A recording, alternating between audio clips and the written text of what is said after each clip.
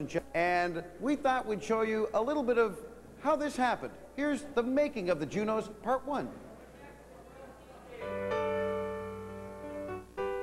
Sorry, is that changed? You gotta go 40 feet. 42 feet. So you want us to scooch? Then you gotta go 60 feet. We see great big C guys going, when they're a cappella though, with just a microphone, and then they're gonna pick up their instruments back here. That's what I figured. Yes. We can hardwire all their instruments, which is what they prefer. Next thing I'd just like to say is that the Bare Naked Ladies did their pre-record session over the last 2 days, and it's awesome.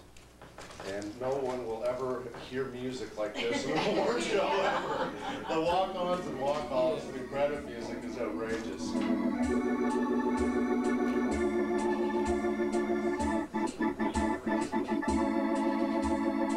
What you doing? Working hard. What you working on? Well, we're recording bumpers and theme songs and stuff for the 2002 Juno Awards.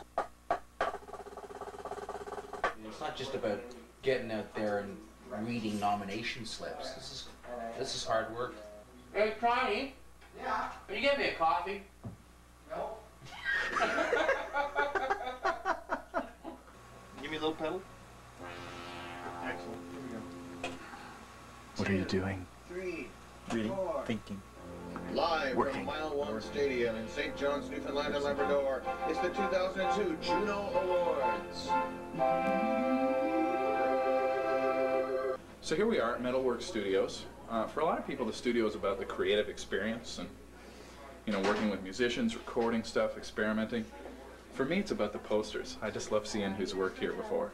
New religion gonna bring you to your knees.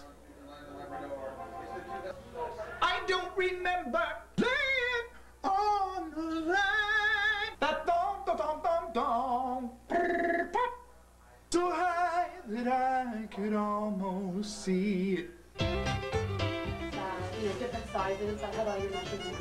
You'll basically just tell me what you like, and I'll send you stuff. That's all. And we're gonna do the tuxedo shirt with this. Let's see how it fits this one.